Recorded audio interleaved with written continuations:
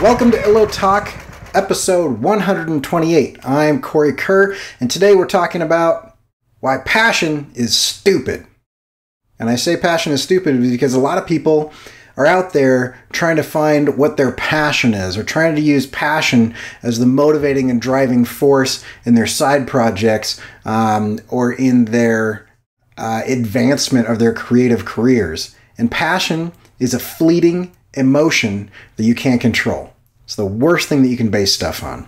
What the professionals base things on is work. All right, so I don't normally like to do this because I think it's kind of a cheating or cliche way of doing things, but I want to read several definitions and see if this applies to your creative work, whether you're a musician or an artist or whatever. For me, I'm talking about visual art, I'm talking about illustration, right? So, passion. Am I passionate about illustration? Illustration is a huge part of my life. I spend a significant portion of my free time doing it. Am I passionate about it? Let's see. Passion. Strong and barely controllable emotion. I don't have a barely controllable emotion. I'm not at the drawing table working out a three-point perspective with a curvature roof, which is what I'm working on right now, and can barely contain myself because I'm so freaking excited about it.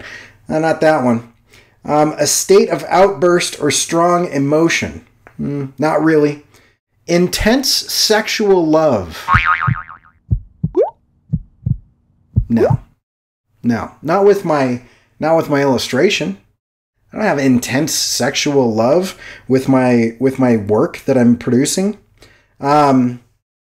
An intense desire or enthusiasm for something. Sometimes I'm like, man, I just can't wait to get to the drawing table. But not every day, and I draw every day. And so I can't say that I'm passionate about illustration, though there are times when I feel this type of passion for the act of creating. Sometimes I'm like, oh man, I really want to get in there, right?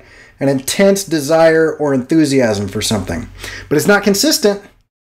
It's not consistent. There are other things in my life that I intensely desire and am enthusiastic for every time that opportunity presents itself.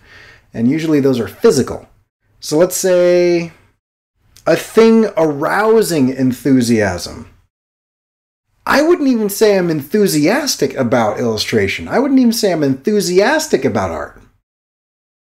There are times when I nail it after slogging through something and it's pretty rough and you fight through it and at the end you're like, yeah, before you hate it. There are times that I experience that, but that's not the reason I draw either. What I'm talking about today is I want to talk about the reason you sit down at the table and start to work. Using passion as a motivation is stupid. Passion can come, but I believe that passion follows work. Okay, so passion comes from, let's see, a Latin word and an old French word that means suffering, right? And I do think that people do suffer for their art. I do think that people do. I know I get frustrated, and there are times when it is difficult, and there are times when I feel like I have wasted my time and hit a dead end. Physical suffering from sitting at the table. I have a permanent knot in my back behind my left shoulder blade that's just there because of the way that I support myself at the drawing table when I'm not paying attention.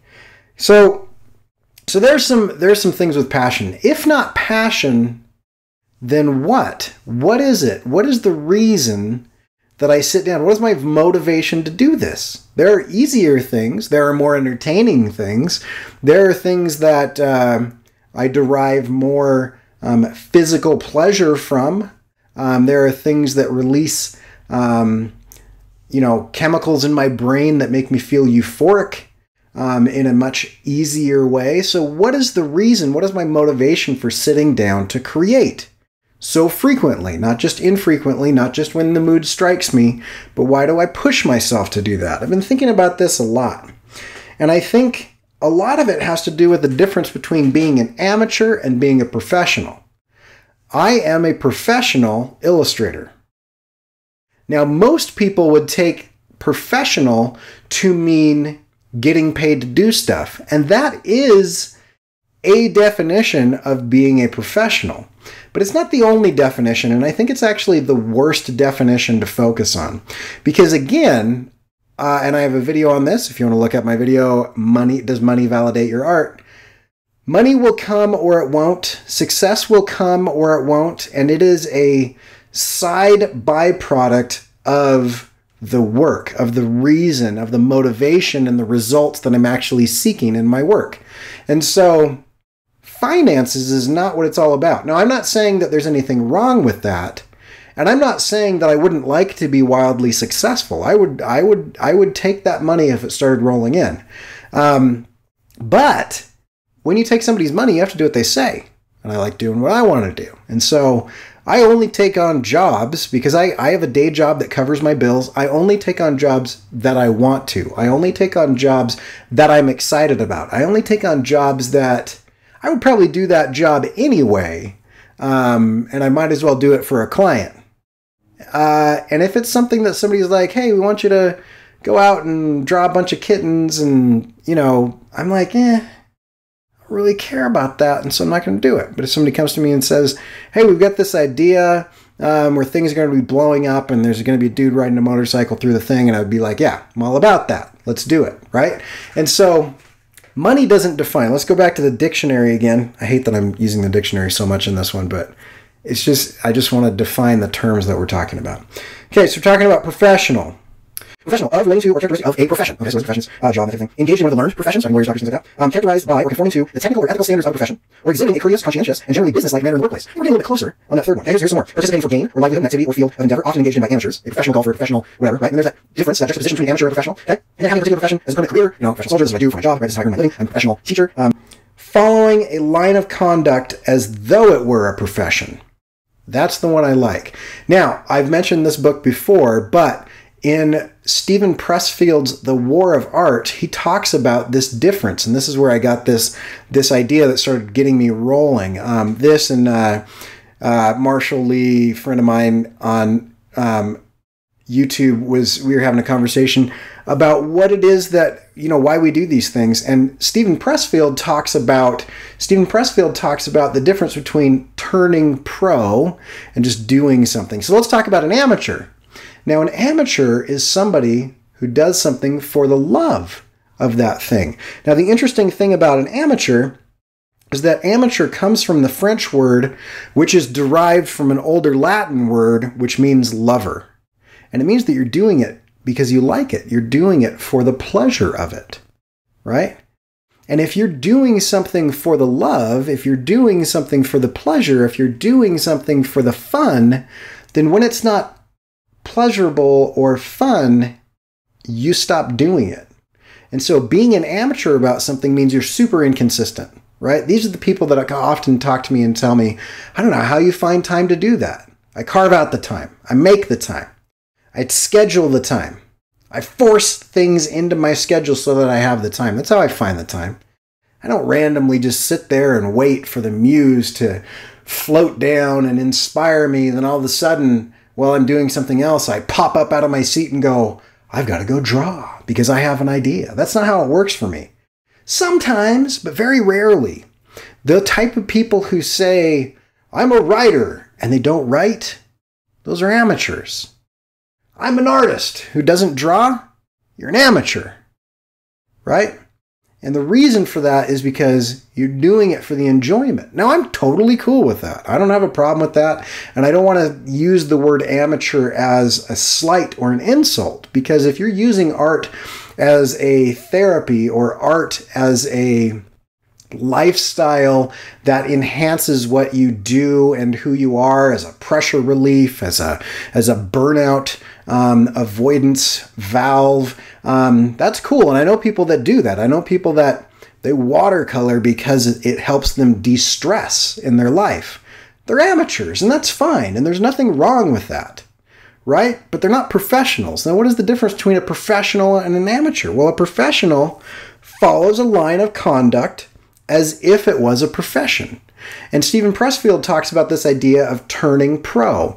And he talks about you're already a professional at least one thing, and it's what you do for a living. It's what you do your day job. Now, that doesn't mean that you love your day job, but it does mean that you show up on time.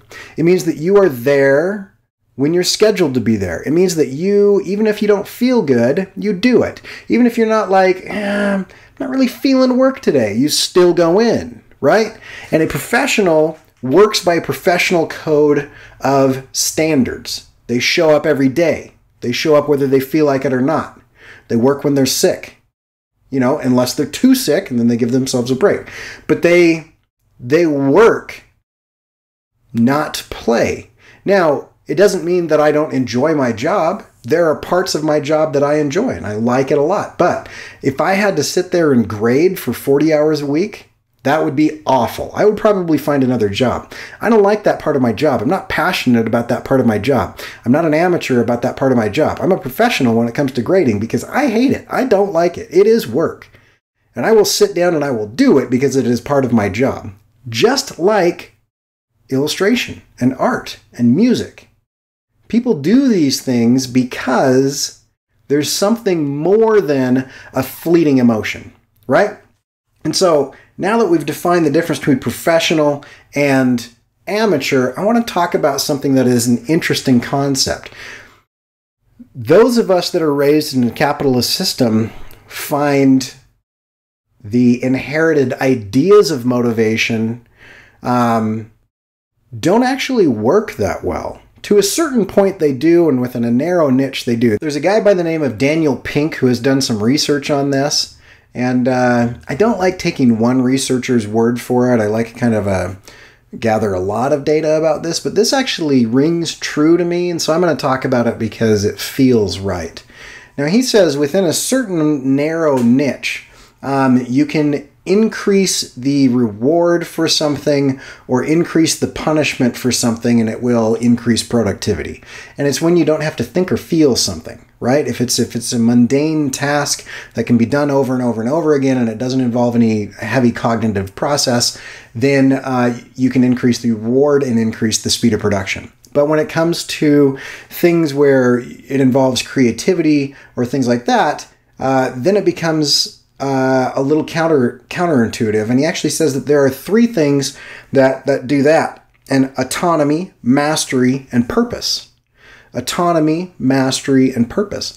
Now, autonomy means self-directed. I can do whatever I want within this thing, or within a reason. I can make a lot of decisions. I have some autonomy to be able to decide. I'm not a voice-activated monkey, being told or micromanaged what to do. So I'm given some autonomy. Okay, mastery means that there is room for improvement, and this is something that I love about creativity and the arts in general. Is if I am learning the guitar, there's a certain level of proficiency before I can say that I play the guitar. But once I reach that, I'm not done. I can continue to increase, line by line, and continue to grow in my skill set in such a way that I'm continuing to master new things. There's always things to be tackled, always things to be mastered. In my own work, I can look back at the last 4 or 5 years now, I think. I started in 2012.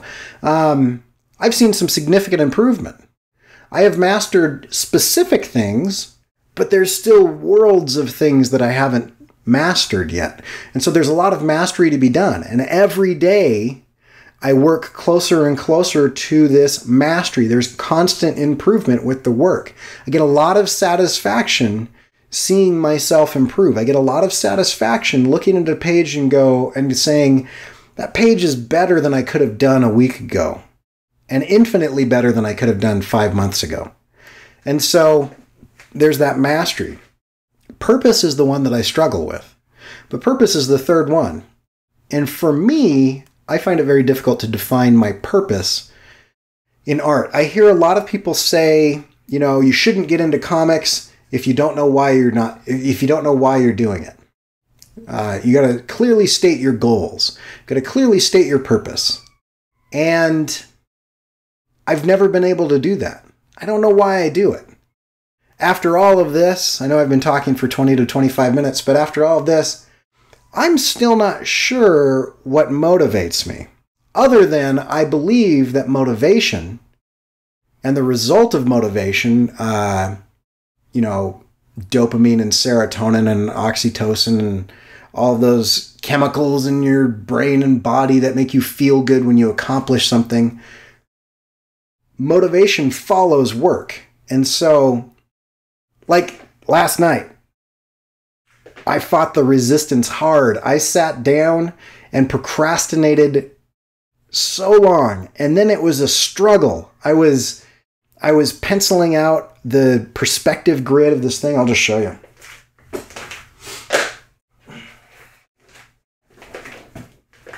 So there's this thing I'm working on, and it's in, I wanted to do 3-point perspective, but then I just got really tired of drawing lines. And so it's in 2-point perspective, and just trying to figure that out. I'm not good at, I have a solid understanding of perspective, but I don't have it in my hands yet. It's not in my fingertips. It's all in my head. And so forcing it down from my head into my arm, it takes time and work, and it's still a struggle. And I struggled for so long, and then eventually I kind of was fluid with it, and I was kind of flowing, but it took a couple hours actually. And there are other things where I've practiced enough to where I've moved that knowledge into my fingers. For example, I've spent a decent amount of time trying to figure out tree bark with a brush pen. And so I can sit down and just noodle without thinking, and I can do a fairly convincing, at least for me, tree trunk. But when it comes to buildings and structures and perspective, I know it, but it's not in my fingers yet. But eventually, and this is, I think, my purpose, I lost myself a little bit in the work and started to enjoy it. And it was a hard push up until that point. And so if you have autonomy, if you have the opportunity for mastery, and if you have purpose, those are the 3 keys of motivation. Now, when I'm talking motivation, I'm talking about the difference between external motivation and intrinsic motivation, right? Internal, external. And so extrinsic? That's not a word. Internal motivation or motivation that flows from within me, that I produce myself, versus external motivation, which is something that is that I'm being compelled or forced or incentivized outside of myself. For example, the carrot and the stick. Okay, if I'm getting more money to do a thing, that is external motivation. That's client work, right?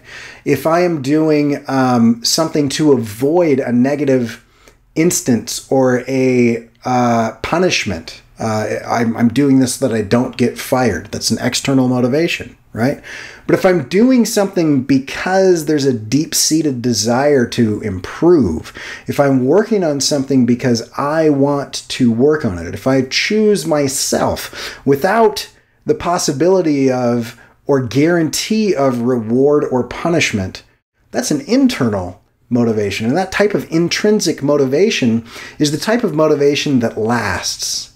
It's the type of motivation that supersedes passion and emotion and things that come and go beyond your control. If you rely on passion, then you are going to be sorely disappointed because you will get very few good results. It will be fleeting, and every time you sit down, it'll eventually be frustrating because you're never going to get good at it, especially a skill that takes hundreds and thousands of hours of work to get to the point where you're feeling proficient. If you rely on passion, then you're just going to be an amateur. You're just going to be doing it for the love, but you're not going to be doing it for the self-mastery. You're not going to be doing that for the autonomy. You're not going to be doing it for some greater purpose, for something that springs from within. And so it's interesting to try to look at why it is that we do things. It's interesting to analyze what it is that moves us. It's interesting to look at what causes us to act, because then we can steer our lives in a way that will give us a lot of satisfaction, a lot of fulfillment. And personally, I think that there are two main motivating forces in the world. And one has short-term and instantaneous gratification. Okay, and one has delayed gratification, but is a longer-lasting system of reward.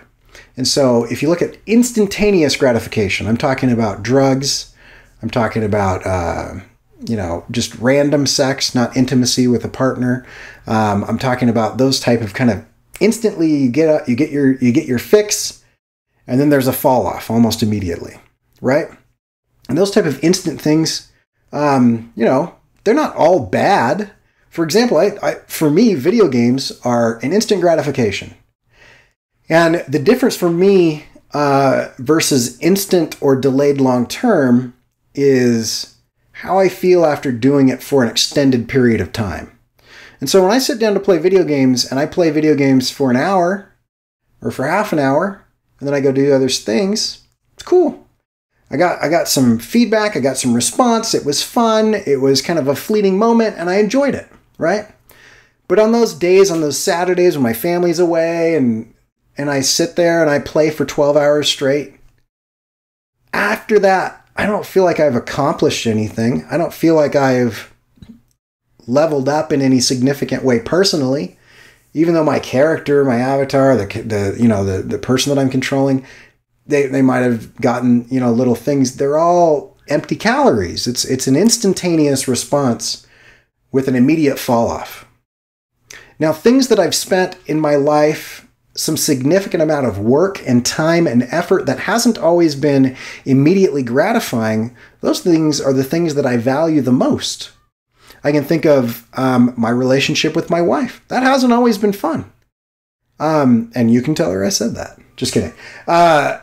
No, but for both of us, we've both had to put work into that. And because we're both willing to work, it has become a mutually beneficial and long-term satisfaction in my life. There were times, periods of months, and sometimes years where it was mostly work. And now I've gotten to the point where there are periods of work, but mostly satisfaction.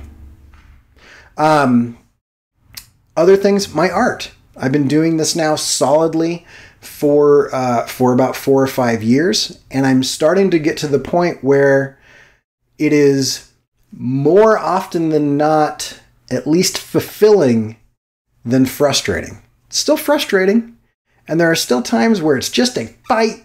It's just a knuckle bleeding ball in the alley against myself, and you just feel beat up.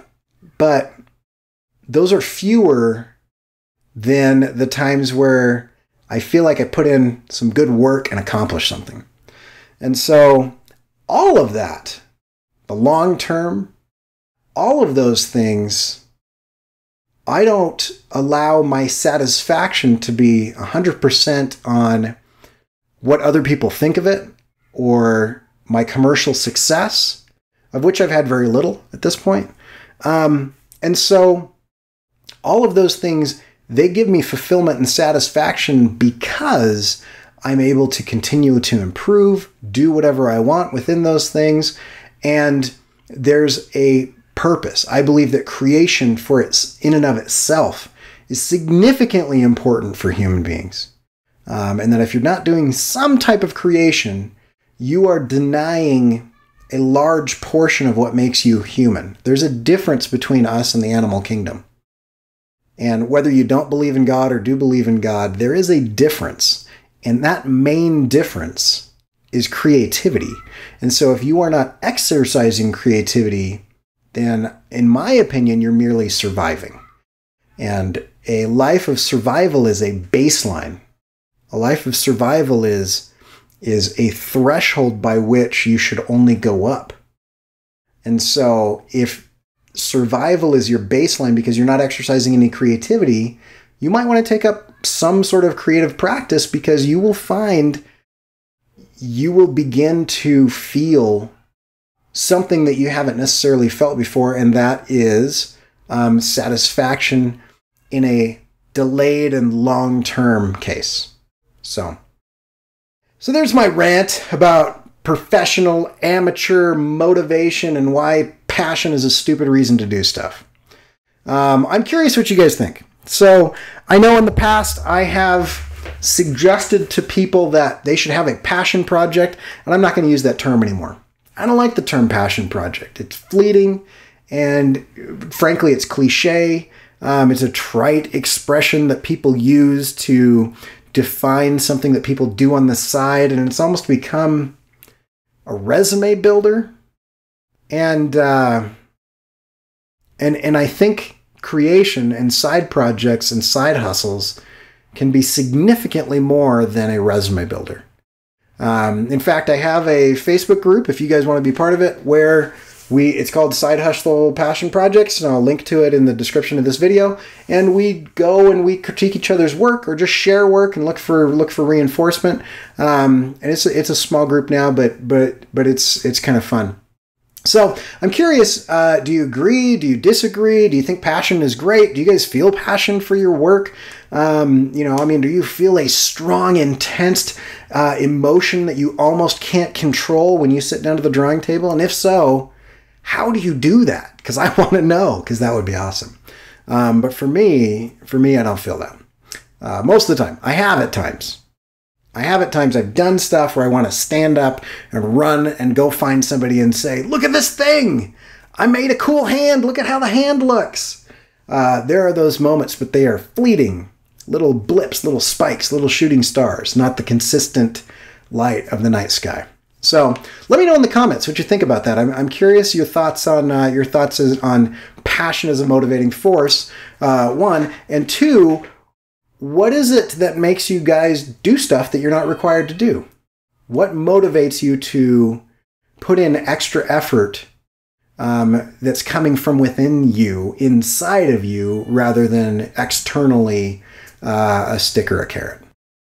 Big long rant over. Okay, so I just wanted to show you real quick what I'm working on. I haven't actually been doing any recordings of me drawing, and I'll get back into that if you guys want me to. If that's interesting to watch me do that, let me know, and I'll start doing that a little bit more again. But I've been really struggling to get any work done lately, and so it's been a hard fight, and like setting up a camera and lights and stuff just seemed like more work than it was worth. So here's a page that I finished. And if you're following me on Instagram or Twitter, you've seen this, but let me show you some of the detail work here. So there's the bird kind of eating, and we've got, her in the background. I might show some extra footage of this. I worked out a cool way to do kind of the thatched roof, so it looks like we're inside of this room. And then I redid the water. It was pretty bad, and I screwed it up, and then I added some whiteout to it, and that helped a lot, just being able to redo that. And I don't know why I beat myself up when I use whiteout, because I don't beat myself up when I press Control Z or Command Z. So I don't know why I do that, but I feel like I failed when I get the whiteout out. But I'm really glad that I got the whiteout out on this page, because it ended up turning out really well. It gave me the contrast that I needed. It gave me the contrast that I needed in the water and whatever else. And then played with a little bit. I've been really enjoying Deleter 2, which is this bottle of white, because I've been struggling to find a white that I like, and this Deleter 2 is pretty cool. I'll link to it in the description of this video. It's pretty thick, and they said that it was thick in the description, the product description, and I thought, oh yeah, but it's pretty thick, and so I wonder if I haven't experimented with like watering it down or anything yet. It's very opaque, which I really like, and it brushes on well, and so I've been doing that. Then, as I showed you before, I've been working on this page, which is kind of a giant splash page, introducing the sparrow, and we're going to have clouds swirling around in the sky. And then I've got kind of the his little house in the mountains like that, and we'll have a lot of foliage at the bottom. So kind of that's what I've done in the past 2 or 3 days. 3 days. So yeah. Anyway, you can find my stuff at kuretake.com, and I have a video page organized there. So if you go to kuretake.com/videos, you can see all the different playlists. If you haven't yet, like this video. If you've made it this far, hit that little thumbs up. That helps me. YouTube promotes the video when more people do that. And commenting is also awesome if you have that. And if you haven't subscribed yet, and you like hearing me talk about stuff like this, or you'd like to hear me talk about other things, go ahead and subscribe. And you can also hit that little bell, and that'll notify you when I make videos, which I do about once or twice a week at the most. And so, yeah, do those things. And then if you want like more immediate updates and some things, then you can follow me on Instagram and Twitter. And all of those social media links are in the description of this video. And we will catch you guys later. I'm out. Moonwalking away.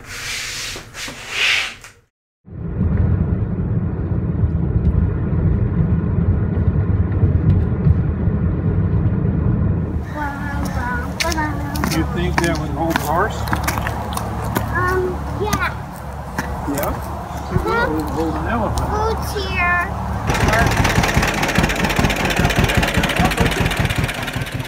I think, but it's about 65 years old. So it's about 65 years old. And you got this as a retirement gift, right? Yeah, well,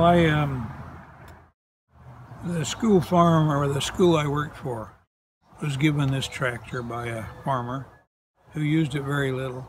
But they used it on the school farm. But I did a lot of extra work one year, and I said, don't pay me. Just keep track of it. And what I want to do is when I retire, just give me that old John Deere tractor and I'll take it with me. So that's how I got it. That's cool. And I've been giving grandkids a ride on it ever since. And great-grandkids. Yeah, Scarlett loves it. Yep, I'm on. Okay, this is a gas gauge. It doesn't have a gauge on it, so it's just a stick to measure how much gasoline's in there. We use regular gasoline.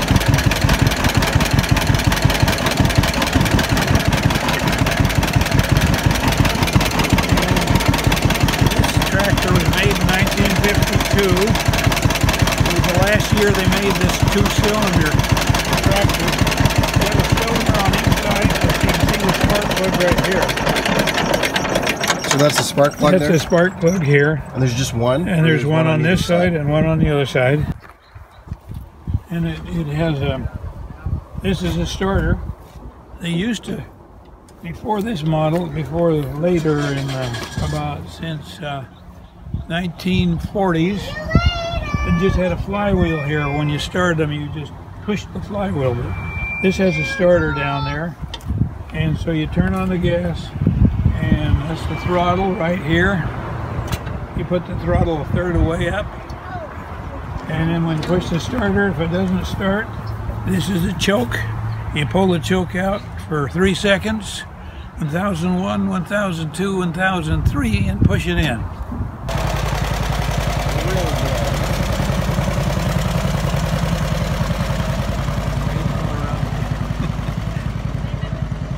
If you leave it on too long, it'll flood it out. Yeah, I like that. But you got to have it in neutral here. These are the gear shifts.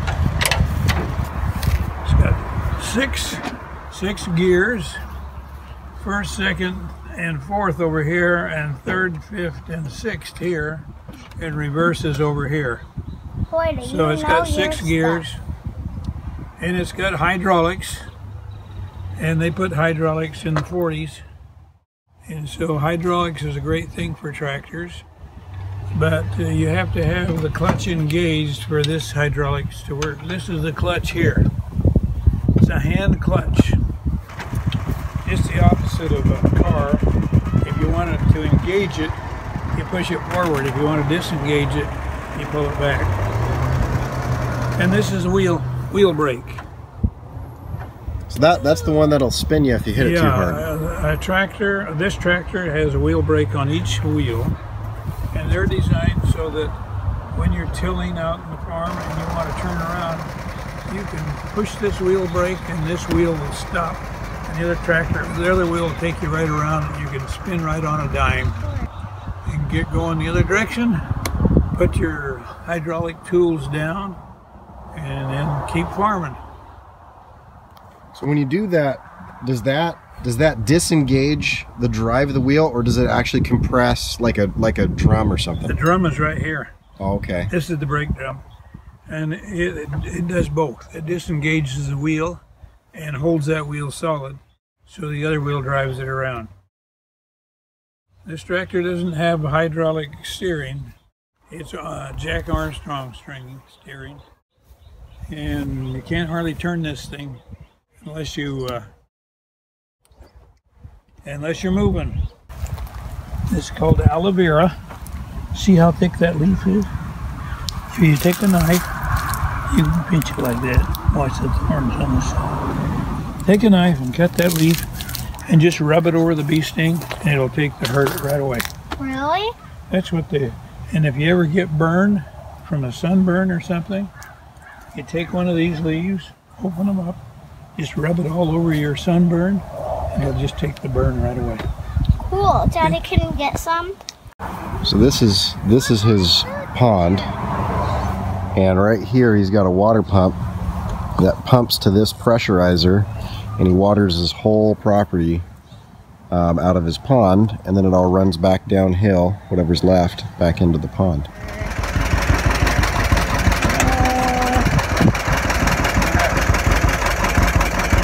Well, baby, we'll send you and Cory to go get us some burgers. What's that? You still filming? Yep. Good stuff.